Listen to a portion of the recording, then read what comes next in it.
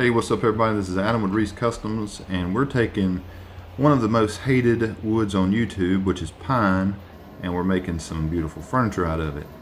Why are we using pine? Well, one, it was more readily available at the time of this project, and two, the look of the pine fit the piece better than an oak or something like that would. The piece is supposed to be kind of a more rustic, old, antique type look, and pine in this area is kind of what it would have been made out of, and so that's why we used it. So you have some challenges when using stuff like this. One of them is we don't have any boards wide enough for our side panels for our piece. So what I'm doing now is joining the edges of these boards so that we can glue them up into a panel to use for the pieces. Okay, so here I'm putting glue on all the edges of these boards, and when you glue up edge grain like this, long grain, the glue makes a suitably strong bond. You don't need any additional fasteners or anything in there, and so I'm just gluing all these pieces together into a panel. And I'm not going to show all of them. I had to do 4 of these total. I'm just going to show this one just because it gets repetitive. But we just clamp it, make sure everything's nice and flush, all the boards are nice and flush, and let it dry. So now we got the panel dry. I'm cutting it down to size, and these pieces were 54 inches. The total height of the cabinet was 60 inches, but the sides were 54, you'll see, and 27 inches deep. So just rip it down. Now I'm cutting the shape on the top of the cabinet. It's got this kind of angled shape, and then it goes back. I'm just rough cutting it now with a jigsaw, and here I am cutting a rabbet in the back of the panel so that the 1/4 inch plywood can sit flush in the back and not be seen if you look at it from the side. You can just see the little rabbet in right there. So I did that with all 4 panels. So now I'm taking the panel with the shape at the top and just kind of tracing it so I can rough cut the rest of them, and we will sand it all down, get it nice and flat, because we're getting ready to cut dados in it, and we don't want it wobbling on the table saw or anything like that. So when I set up to cut these dados in designing the piece, I have it so that the dividers are equal distance from each end. So basically I can set the fence, cut a dado, flip it around, cut a dado on the opposite end, and if I do that with all the panels, all of the dados should line up exactly, and it just makes it easier. I have half the amount of fence movements to do. So set the fence, cut it, flip it around, cut it again, and so on until I get all the dados cut into the panels. You can see there they are. And so now that they're cut, I took my laser and designed the front of the panel exactly how I want it to be, and I'm just using the 1/4 inch plywood like a template for the flush trim bit, and just getting one panel perfect, and then I'll use that panel to flush all the rest of them up. So I'm using the first panel I cut like a template for the rest of them. So now I'm cutting up some 3/4 inch plywood for all the dividers. And there's a bunch of dividers in this thing, you'll see shortly. But this slide on my table saw just made this so much easier. I mean, you can certainly do it without it, but it was just super nice to have. So I'm just ripping these things down. And now I'm laying out the dividers that will be in these dividers. So it's a lot of dados, a lot of cuts, a lot of stuff I had to line up, and a lot of careful planning on these. So now I'm making our edge banding for those panels. I went with a thicker edge banding instead of the normal, real thin piece or whatever, just because some of them we're going to have to cut into, and 2, it just looks better.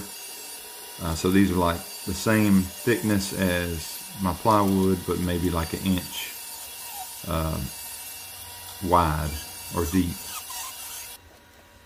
And so that's all the edge banding. I just got it stacked up together, and I'm cutting it to rough length, not exact length, because I'll trim it up later when it's glued on the panel. But this is the process. Basically just put some glue on the front, stick a edge banding piece on, and nail it in.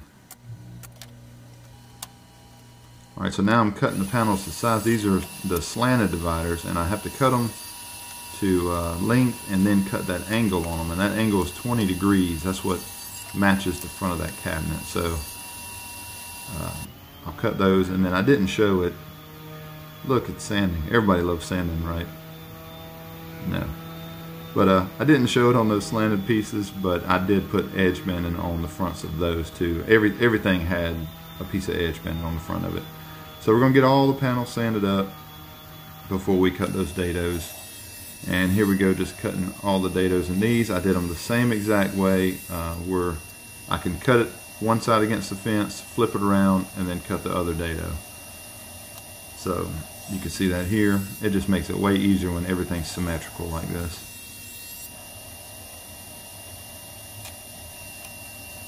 And now for the center ones, they work the same exact way. And you can see they're all spaced equally. Now these are the dividers that are going in the slanted portion, and I had to cut that same 20-degree angle on the front of the edge banding. And you can see that's a subdivider.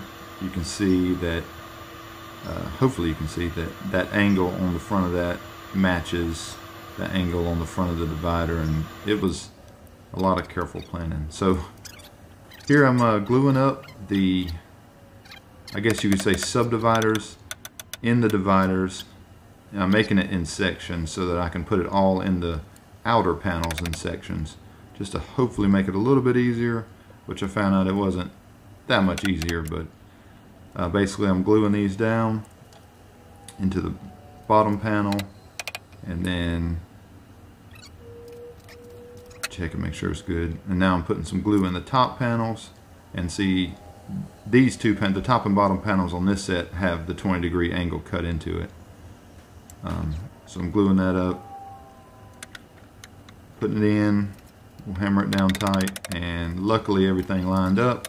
That's because we were real careful. And then I'll take some nails and just brad nail those in until the glue dries. And set that out of the way. And then here's the top piece, the top section of dividers. So these are flush on the front, they're not angled. So I'm putting those in, same as before.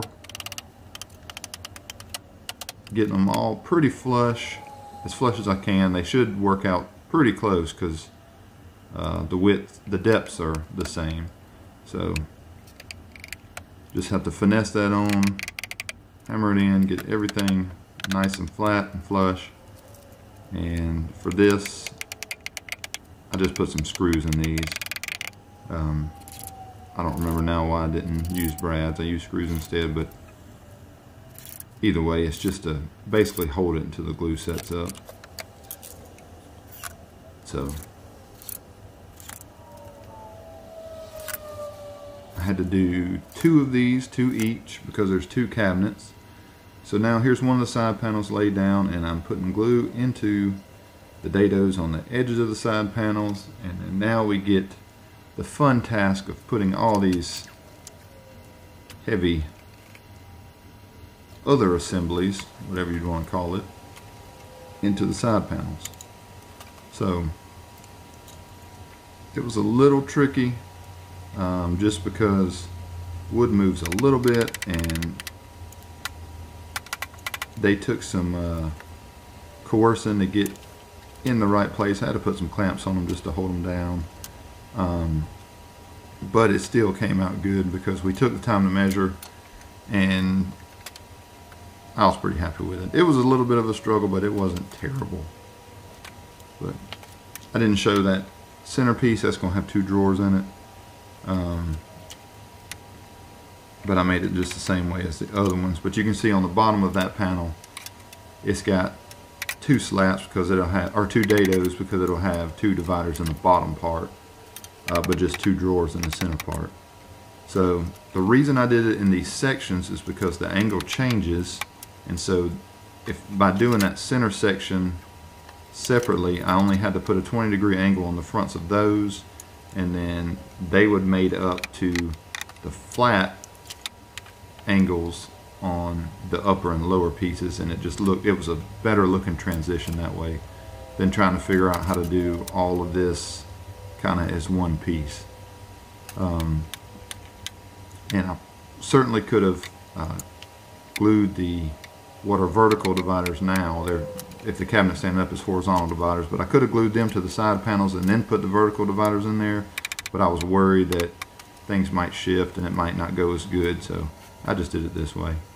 And so once that was dry, this is the other side panel. I removed the clamps obviously, and I'm just kind of test fitting this and seeing if everything's going to go okay, which it was a little bit of a struggle, but I believe I may have already put glue in that panel. And so I'm just clamping it down. I'm working it into the groove, into the dados that are cut, and things never go 100% perfect.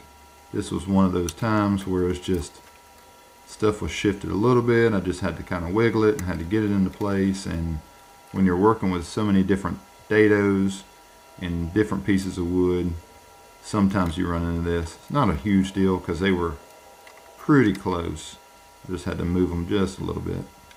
And so you can see I'm kind of squeezing in the panels just to get the dados to line up. And putting one on the end. I'm waiting. I'm put that bottom divider in a minute. But get everything down nice and flush. Clamp it all and let the glue dry on this one. So now the glue's dry on that. Now we got the very bottom divider, and that one has 2 more dividers within it. So I'm putting that in place. That one went in place actually really good. And this is the other dividers that has even more dividers in it. So there was about 60 dados per cabinet, if I'm remembering correctly. It was a lot. So a lot of stuff, a lot of room to go wrong, and a lot of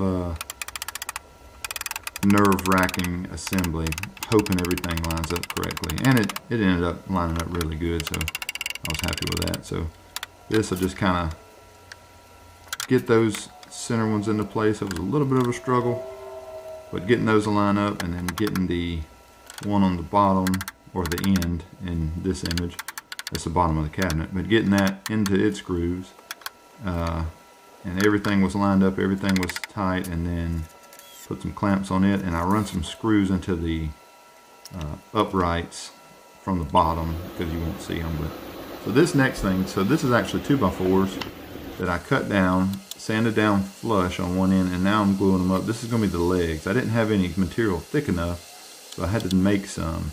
So I'm just gluing up 2 2x4s together to get me some thick enough stock to work with. And it's important to make sure the 2 faces you glue together are flat so you don't see any kind of discrepancy when the pieces, cut to shape. So pretty much just glue that up and set it to the side for now so the glue can dry so I can work on something else. So now you can see my table saw blade is tilted. So these are the subdividers, and I didn't show making those because they're exactly the same as plywood and edge banding, but I had to cut 20-degree angles on the fronts of all those too, and these are the little shelves that go in, and you can see by cutting the 20-degree angle on it, it matches the angle on the rest of the cabinet. So I'm just knocking that in to test fit. And so I had to make all of them the same way. It was 10 of them per cabinet with the angles on them. So now I'm just kind of gluing them in. It was a very snug fit, so I just put glue on the back side of them and just hammered them in flush.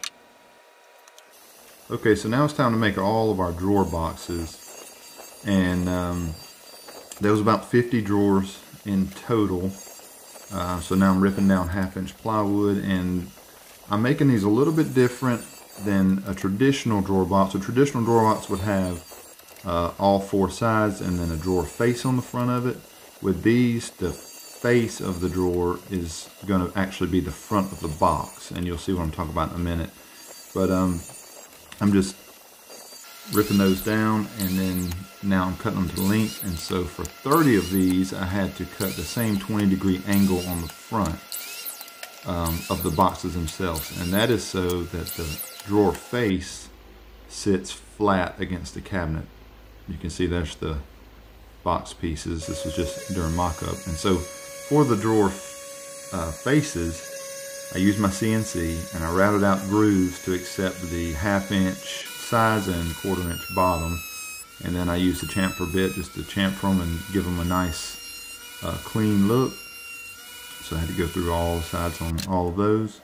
And I laid them all out in their respective spots and had them all labeled which one went where, so I'd keep up with them. And then it was time to sand them all. And so for these, I am staining the drawer faces, but the boxes I want to leave the plywood just so there's a contrast there. So I'm going to have to sand and stain all the fronts, then glue them into the boxes, and then clear coat everything all together. Now we stain each front, and then once the stain is dry, then we'll glue the boxes into the fronts to make the complete drawers, and then we'll have to go back and clear coat all of it, the insides and everything. So now I'm coming back to the feet. This is just the 2x4 pieces that I glued up, and now I'm just ripping them all square into square stock, and you can see that they're nice and clean because we jointed those faces that glued together. So now they just look like really clean blocks of pine. And so I'm cutting them to the final dimensions, and these are a little bit longer because there's actually 2 legs in each one of these long pieces, and you'll see in a second what I'm talking about if that doesn't make sense. But I'm just taking off a little bit at a time, getting them all nice and square, making sure they're exactly the size I want them, because we're gonna we want all 8 of them to be identical. So now I'm just measuring out, made a little mark on my saw, put a stop block there, and now I can cut all of them and make sure they're all exactly the same length. And I like using stop blocks because it makes things way easier. So now I'm just cutting them all to length. And so now I'm making a little jig, and you'll see what this jig is for shortly, but basically just taking a scrap piece of plywood, block of wood, and gluing and nailing that on there, and then some little support pieces here I'll glue and nail on there as well, just some brad nails, and you'll see what that's for. But I'm going to put this clamp here. I thought this was pretty slick. I thought of this kind of on the fly, and I thought it was a pretty neat idea. And I mean, I'm not the inventor of this. I mean, I've seen jigs online like crazy, but I was pretty proud of that idea. So now I'm joining together the skirt of the base, and you're probably thinking, what in the world, you have a domino? Why didn't you use that on all the cabinets instead of cutting all those dados? Well, that's because I didn't have the domino when I started this build, and I purchased it later, so I wanted to use it for this bottom, and it made things super simple to go together. And I hate that it took me so long to finally get one, but now that I have one, I mean, it made things pretty sweet. So there is the base assembled. It's not glued up yet, it's just dry assembled.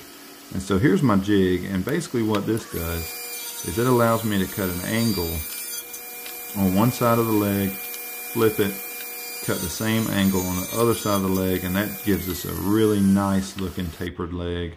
And you can see the difference, how much cleaner and better looking that little taper gives us on the base than just the blocky straight base. So that's what all that was for. Now I just have to, you can see some pocket holes I put in there, and that's to pocket hole the base onto the cabinet. I glued and pocket holed that on there.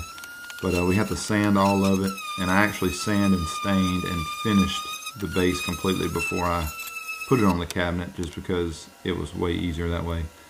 But this is pretty much how easy assembly went with the dominoes. Everything was sanded, glue the dominoes in, put some glue on the apron pieces, skirt pieces, whatever you want to call it, and it just went together like a puzzle, like it was meant to be. So that was pretty sweet. So I used regular clamps on this one. On the other one I had one of those ratcheting clamps that's got the 4 little corner pieces, and that worked way better. So I used that on that, but either way works as long as you get it clamped up until the glue dries. So now one of the final pieces to make is the door faces. So the bottom, there's doors on the bottom of the cabinets, and so I'm just showing another method if you don't have the joiner. So you can take 2 pieces of wood, you can see there's a gap in between them. We're going to use a table saw as a joiner on this trick. So basically I just write a U and a D, a up and a down, and then I'll run the boards, one through the table saw with the up, the U facing up, and one with the D facing down. That's just to compensate for any variation in the table saw. But it gives a nice clean edge. So basically clamp those together, let those dry, making more panels. This is a theme in this, but you can see how good that table saw did of getting a nice joint clean edge. And we're going to take these over to the CNC, and we're going to cut grooves in it so it mimics the look on the rest of the cabinet, and so it looks like little drawers. And now I'm just cutting them to exact size so that they fit in the cabinet. And I could have done this on the CNC, but I wanted to be able to fine tune it, and so I mean it was just easier for me to do it with a table saw, just because it might not be 100% the same between all 4 doors on the cabinet. So now I'm just taking and putting the hinges in, and what I do is just lay the hinge on there, trace around it, and then I will go over my pencil line with a chisel to kind of separate the wood, just to get the cut started. And then I have a little 1/4-inch bit in the router, and I just kind of go in and route out all the extra material. And I mean, it's pretty quick and easy way to do it this way. I mean, you could chisel the whole thing out if you wanted to, but it's just easier. Now I just have to clean up the little corners because the router bit's rounded, obviously. So I just clean up the corners with my chisel, lay my hinges in there, and make sure everything fits perfectly. And then we do the same thing with the cabinet. So I'm just kind of setting it in place and marking on the cabinet, and I'll use an extra hinge just to lay out where it goes, and same process. I'm not going to show it. So now it's time for sanding, and I didn't show a lot of this. I just because it's boring. But basically, I sand everything flush. All the brad nails that held the face frame on got filler and all that stuff too. But I'm just using the Bosch. You guys know that Bosch is one of my favorite tools, one of my favorite sanders. But using that just to get everything nice and flush. And I sanded the whole cabinet up to 220. I didn't show the staining and finishing because that's just like staining those doors. I just rubbed it on and spray finish on the outside, just like all my other projects. But I did want to show this, and so this is real time. This is sanding the outsides, and I have the palm sander 220 grit, and I got the vacuum on there, and this is about the speed I go, because one of the bad things about pine is how soft it is, and it will leave a lot of curly cues and a lot of sanding marks. So you really got to be careful when you're sanding. And I'm trying to watch it. I'm trying to go nice and smooth and slow, and make sure I get all of those little sanding marks out. Because once you put stain on it, they'll show up terrible. I mean, it looks awful, and there ain't much you can do about it then, except for try to resand it and all that. So I just want to show how much time you have to take sanding. And like I said, I'm not showing the finishing process. Basically, I hand rubbed stain over the entire cabinet, both sets of cabinets, and then I sprayed all the cabinets with spray finish. And then after that, it was just up to assembly. One thing I didn't show was the top piece. It's a little hidden compartment in the top. You'll see it in the final picture, but it's basically just another panel glued up just like the other ones, and it had a piano hinge across the back. That was kind of a last minute decision because I had so much wasted space up top. I just wanted to make use of it, so I made kind of like a little hidden compartment. But you can see still sanding on this one panel and barely made it halfway. So it's, with pine, you really got to pay attention to how you're doing your sanding. So that was the point of letting this play excruciatingly long and saying sanding so many times. So after all the finishing, here we go. So this is the cabinets in place. Now, realistically, did I have to spend that much time sanding the sides? Well, no, they're not ever going to be seen, but I didn't know that.